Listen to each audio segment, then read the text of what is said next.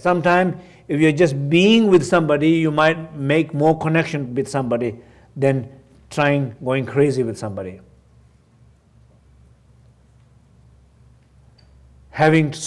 You're trying to go to visit somebody, having so many crazy plans, and having so many disagreement about what those plans are, and getting fight and getting stressed out and tension, end of trip, no connection, big fight.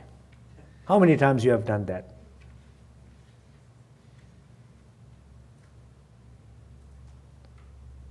I saw a witness one time, this couple in a cafe. Looks like a couple, but I don't know for sure.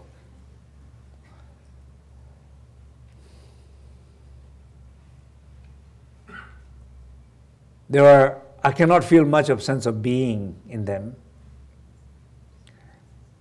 The energy is very much doing things and going somewhere. And the discussion was very much where to eat tonight. They have talked at least 1 hour there. And every time, every word they used, every facial expressions they made was quite stressful.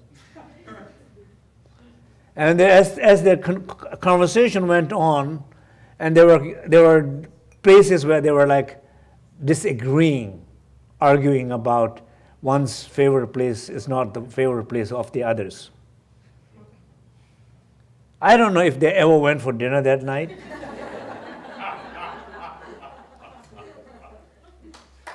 But it was painful to hear the conversation.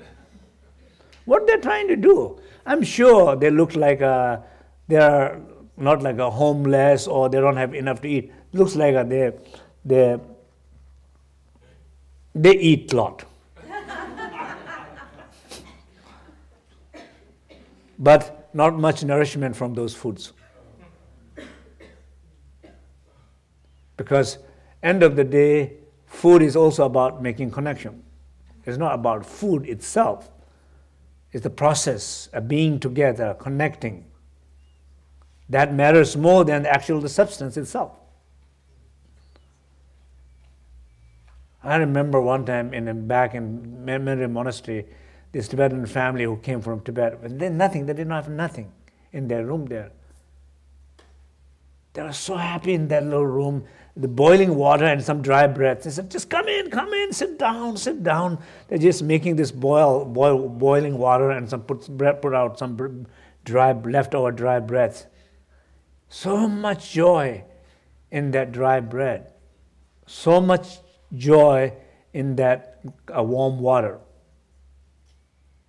So much joy. Those matters. So what I'm trying to say here is this sense of being,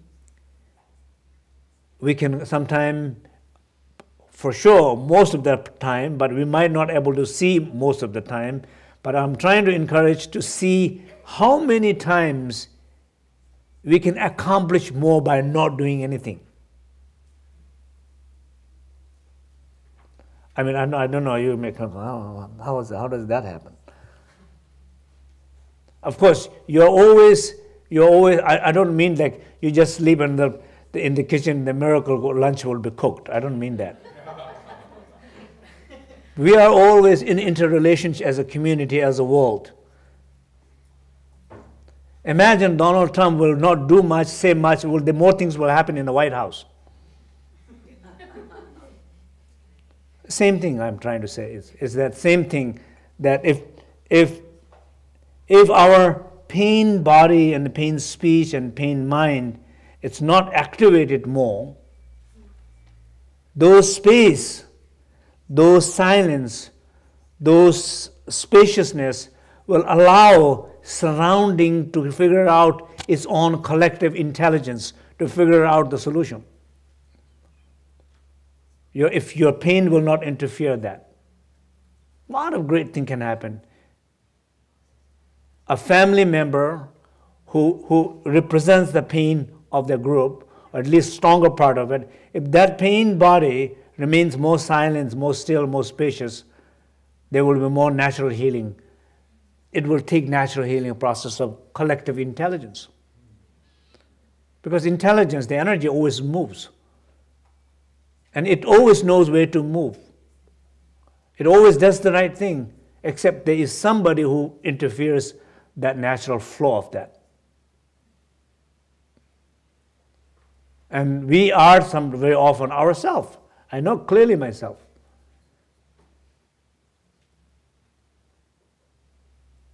I can be obstacle. So sometimes it's just better to remain, do nothing. Allow, witness, be aware, but not interfere. So that sense of doing nothing has something to do with sense of being.